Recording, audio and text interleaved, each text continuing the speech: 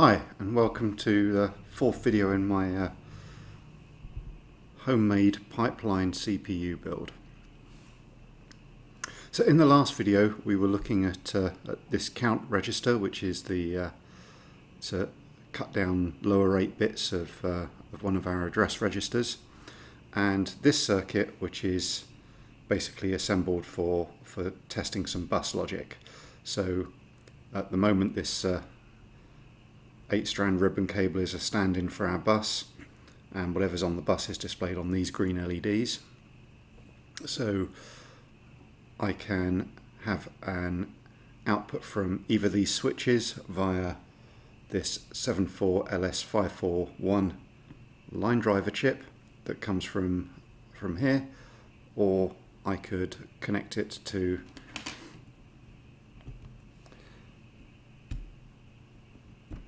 these 8 lines that are the outputs from our counter register.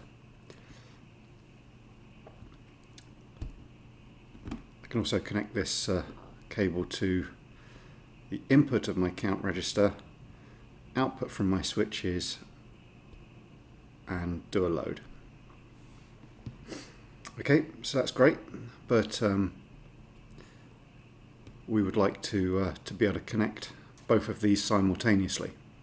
So as I mentioned before, we could use one of these line driver chips, but I saw a problem with that, which I'm going to explain to you now.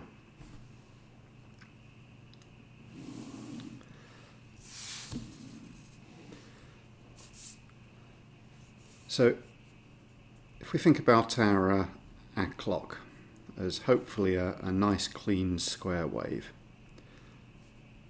where each cycle of our clock is one of these divisions. Now, if we were developing a stepped processor architecture rather than the pipelined one, we would have a lot of flexibility with what was going on, because let's say we might increment the program counter here and then assert the address out onto the bus here in the next cycle. But what I'm trying to do here is generate a near scalar processor where potentially in each cycle we would increment the program counter and read an instruction out of memory. So this makes things a little bit more difficult for us. At the moment we're increasing the count on the rising edge of the clock. So if I press my single step button, we see the number increment, and so far as we can see that's instantaneous, but I don't think it actually is. We have a series of 4 of these counter chips in the full 16-bit register, and between each of those is the borrow and carry lines, and then we've got the main increment and decrement lines coming into the far right hand side. And then out of each of these we've got our 4 address lines that make up our 16-bit address. Now, on the rising edge of the increment line here, this register is going to, or this counter is going to start to change. But before we do that, it's going to have one number out here, and when we raise the line here, it will count up, but there's going to be a period of time in which we can't really be certain on what the output of these pins are. So if we imagine we've got this cycle here, we want to be reading from one address, and then in this cycle here we want to be reading from the next address sequentially in memory, then we've potentially got a problem. So if we, as we currently are, if we perform the increment on the rising edge here, then this count chip is going to start to perform its function internally, and we're going to have a period of time where we're not really sure what's coming out of this chip. But then if that's an increment and this is at 15, that's also going to be raising the carry line here, which is the increment to the next chip. So we've got the next chip could be in a slightly indeterminate state for a period of time, and we've got 4 chips in a row here. So that's whatever this delay is, it's going to be 4 times higher. Now, when we looked at the data sheet for the chips that we're currently using, they said they could run at 40 megahertz. Now, to me, that suggests that if this square wave clock were 40 megahertz, it would be confident in resolving all of its outputs by the end of this period. But that means that the entire clock cycle, we're not really very sure on what's coming out of these pins. So that's going to be a problem for us. So if we were running at a couple of hundred kilohertz, we'd probably be absolutely fine. We could increment here and treat it as pretty much instantaneous, because the vast majority of this time the lines will all be settled and we'd have the number we want coming out on the bus. But I would like to get this thing going as fast as we can, so we have to worry about that. So as we increase the clock rate, this period of unsureness where we don't quite know what's coming out on the bus is going to stretch out across this clock cycle until the whole thing breaks down completely. So what I'm interested in doing is taking away that period where we're unsure. And the thing that I find most scary about this is most of our increments are only going to affect this chip. In fact, 15 out of 16 of them are only going to affect these lower 4 bits. So we'll have the minimal period of indeterminate output. But if there's a carry, we get the next slice. And then if there's a carry from that, we'll get the next slice. This is 1 in 16 here, 1 in 256 here, 16 times less frequently up here. And it's kind of a little bit scary here, because we could very easily find ourselves in a position where we have a circuit which works absolutely fine at addresses within one of these 16 or 256 byte boundaries, but when we try and execute an instruction that goes over the boundary and the carriers are rippling up to the higher order bits, that we start to see some erratic behavior, which would be very worrying.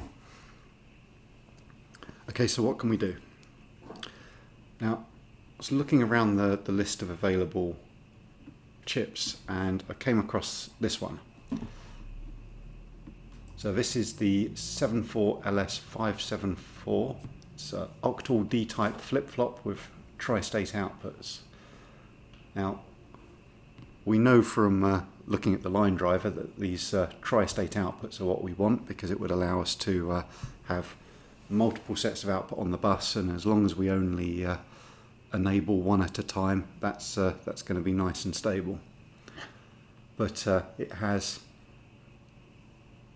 8 flip-flops inside it, which we can pretty much treat as latches, which are going to store their bits of data. If you actually read this data sheet here, it says this device is functionally identical to the 74LS374, except for the pinouts. If you go and look at that version, it's horrible. The inputs and outputs are all over the place on the chip, so particularly on a breadboard it would be quite complicated. But this one has all the inputs on one side and all the outputs on the other side in nice numerical order, which does make us a lot happier on a breadboard. So, usual VCC and ground on opposite sides. We've got our 8 inputs, our 8 outputs. we've got a output enable, which is active low, as we're getting used to seeing, and we've got this this copy line. So if we look back on here and think about the behavior we'd like to see. So at the moment we're incrementing on the rising edge of the clock, and instead what I think we should be doing is on the rising edge of the clock we should activate that copy line, and then if we want to increment in this cycle for the next cycle, we'll do that on the falling edge of the clock cycle, and that means that we have this nice big period of time here for whatever these chips are doing to complete their work, settle on their outputs, and then on the rising edge of the clock, if we have the flip-flop chip here, we activate the copy line. Obviously we'll have 8 of these inputs, so we'll need 2 of these chips for each 16-bit bus. But those 8 lines will be copied into the latch, where they can spend the entire cycle here being pushed out onto the bus if that's the value we want on any of the buses. Okay, so let's look at getting that chip into this circuit.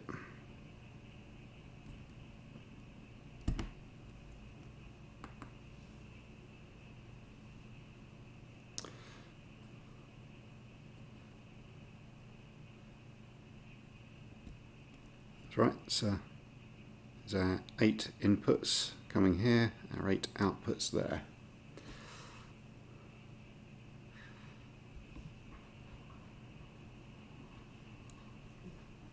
Ground line. A little bit of bad planning here. I've got a power line that doesn't go straight up.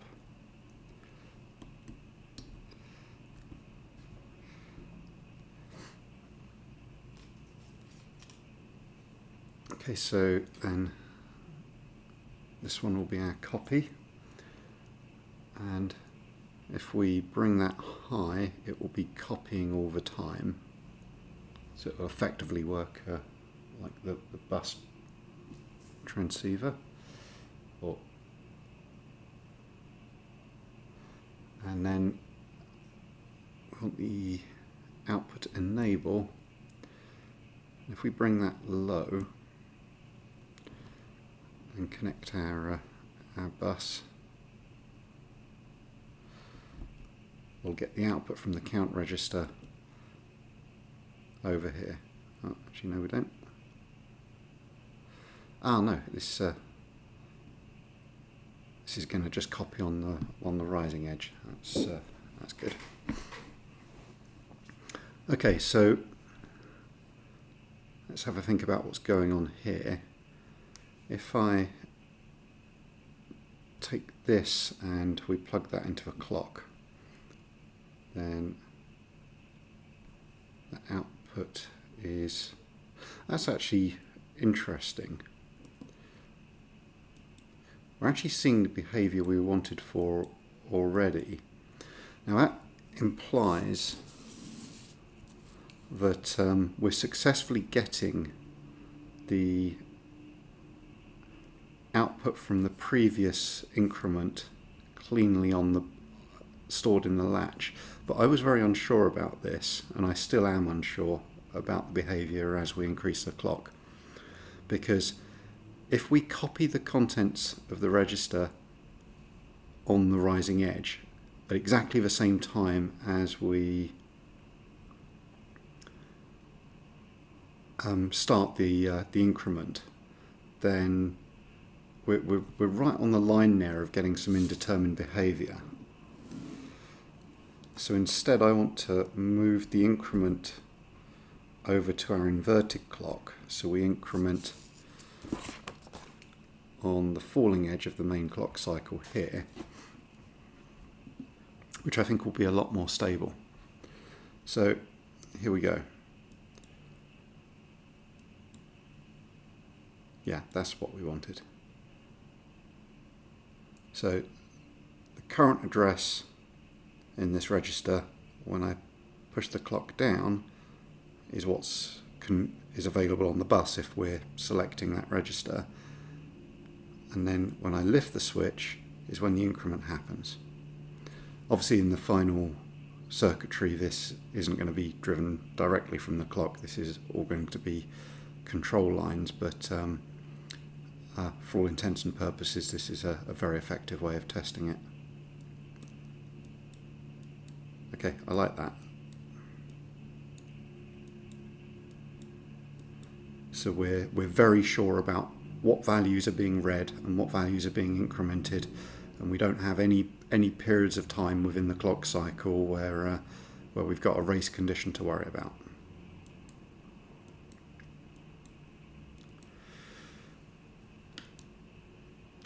So if I take this line high, it will stop pushing this register onto the bus. If I take this line low, then the switches get put onto the bus. So this is a stand-in for some AVA register. But I'm being quite cautious when I do this though, because this is actually a little bit of a problem, in that were I to assert both these values and these values onto the bus at the same time, then any bits that are different between the two would be a situation where we have a line on the bus where one chip is trying to drive it high and one chip is trying to drive it low, and that would be really bad, because those chips are going to be sinking or sourcing as much current as they can, and would have something would give sooner or later, or at least get hot. So we need to think about ways that we can improve that. So effectively, I want, with this 2 register situation, I want only one to be low at a time. So if I were to make one of these enable lines the opposite of the other, then that would be a little bit neater. So I think a solution would be to use one of the spare inverters up here. If we just quickly look back at the inverter chip. So we're not yet using this one here on pins 5 and 6. So if I take this enable line, put that into there, and then use that as the enable there, then this line here, if it's high, getting the count register, and obviously we're seeing this slightly out of phase on the bus from what's actually in the count register, or if I switch that the other way, I get the output from the switches. Okay, that's excellent.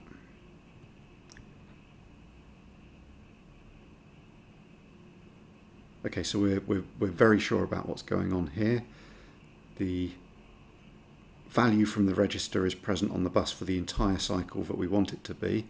We've got a nice comfortable period of time for this increment to happen in, if we've chosen to have an increment in that cycle. And we've got a basic mechanic here where only one of these 2 devices will output onto the bus at a time. 2 registers isn't enough though, we need more than that. So if we actually think about it, just on here we've got a load line which we're going to have on all of the registers. We've got a assert to bus line on this register, we've got an increment and a decrement. Then that's an awful lot of lines when we multiply it out by all of the 16-bit registers we're planning to have. So in the next video what we're going to look at is ways of managing those lines, because this use of the inverter here, it works for our 2 registers, but it's not going to scale to what I'm expecting to be 8 registers on the address bus. But that's a good place to finish today, and thanks for watching. Goodbye.